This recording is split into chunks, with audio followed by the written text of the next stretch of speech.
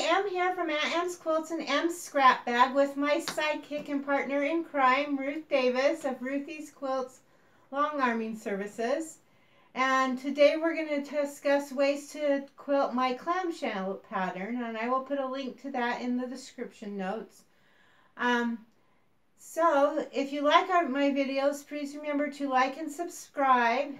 Let's get started. Thanks. All right. Okay, so I'm going to start away from me just so I don't end up with black Expo marker all over my hand. What I'm going to do is I'm going to start up here and work my way this way.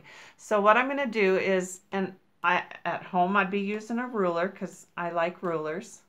Now here I need to get to the point of the next half circle, which I'm going to travel along the seam, and I'm going to do my next diamond. And then here I'm at the point of the next circle, so I'm going to do my diamond. And they're not pretty because I don't have a ruler. If I had a ruler with me, they'd be gorgeous.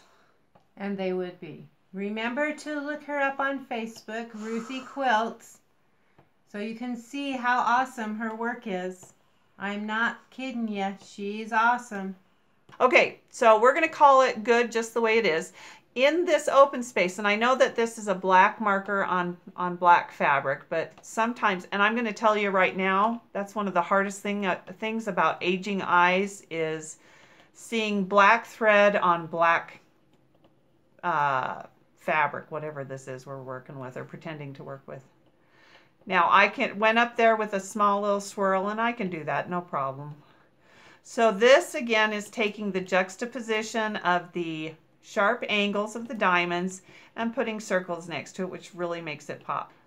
I would just stitch in the ditch around this, but if you don't like stitch in the ditch, I don't. The other would be fine. Because I can't do a straight line. Mine are all organic, no matter how hard I try. If I wanted to come in and do more quilting here, this would be something that would be cute, just a little swirlies and go in different directions, almost like little wild hairs.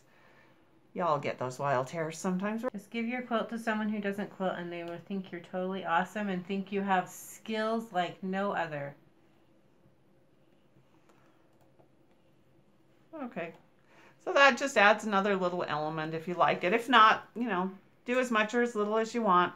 Right, so if you've been on my blog, you've seen how I've quilted this one way, where I did feathers. Like I said, I usually do a chalk line, so I know what I'm following.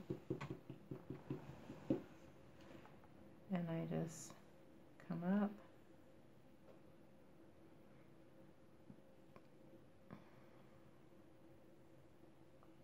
Sometimes my feathers are big. I'm just trying to fill the space. And then in here I did pebbles.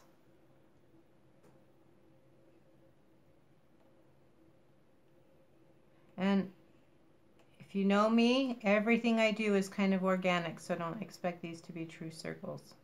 Okay, another way, I've done this quilt more than once because originally I designed this for my sister's fabric, Salt Air, my sister Julie Comstock of Cosmo Cricket. But, so I just came in here and did these loopy things. And then I went here and did a loopy thing. But I think I just stippled in here. Some options that you can do for this clamshell / drunkard path. So that is how you do, those are just some ideas. I will put links to these patterns in the description. Thanks for watching. See you next time. Bye.